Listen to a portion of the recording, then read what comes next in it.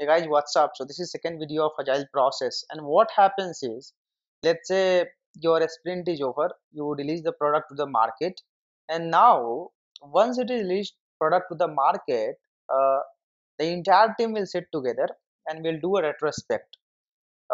We will try to go over the story which we have planned and which we have released, or each we missed to some of the feature we have planned and we have not done that, right? So everything we'll try to retrospect, right?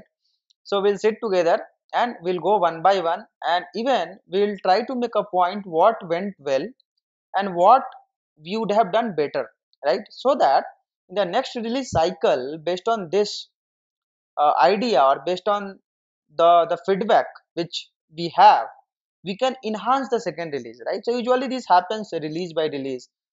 Every release we do that, we do a retrospect.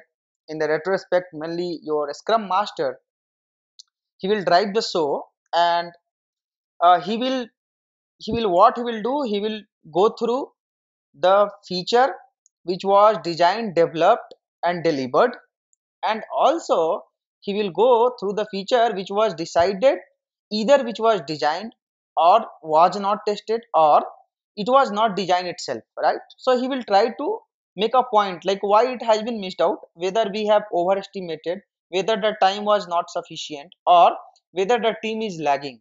So based on that, based on his actually the retrospect points, either he will talk to some other resource, or in next release onwards we will not plan the feature which we cannot fulfill, right? So generally we don't want to keep backlog, right? Generally it's cleaning the backlog in IT company is very tough. So once you have a backlog, it will keep on grow and we cannot clean the backlog items, right? So usually this retrospect meeting will happen every release. And then also we see about the burn down chart. So the burn down chart is very important. Usually the burn down chart will tell you, so whenever you have planned a feature, when you have started and when you have finished. Sometimes what happens, let's say you have a cycle of 2 weeks, you didn't do anything for the first week.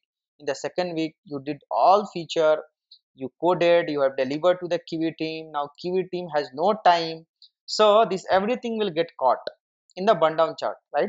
It will exactly tell you, okay, how your burn down chart was, like when you have started, how much you have released, how much you have not released, right? So this burn down chart will give you the confidence. And the burn down chart, basically your burn down chart, whatever you have, that management will look into that. So that's how the process happens, guys. And this was the missing point which I forgot to add in my first video. That's what I made this a small one, right? So remember, retrospect is very important in the sprint planning, right? Because we try to go over, we try to analyze, we try to see that what went well and what we would have done better.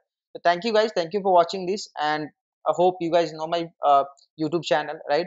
So all the video will be uploaded to my YouTube channel. Thank you guys.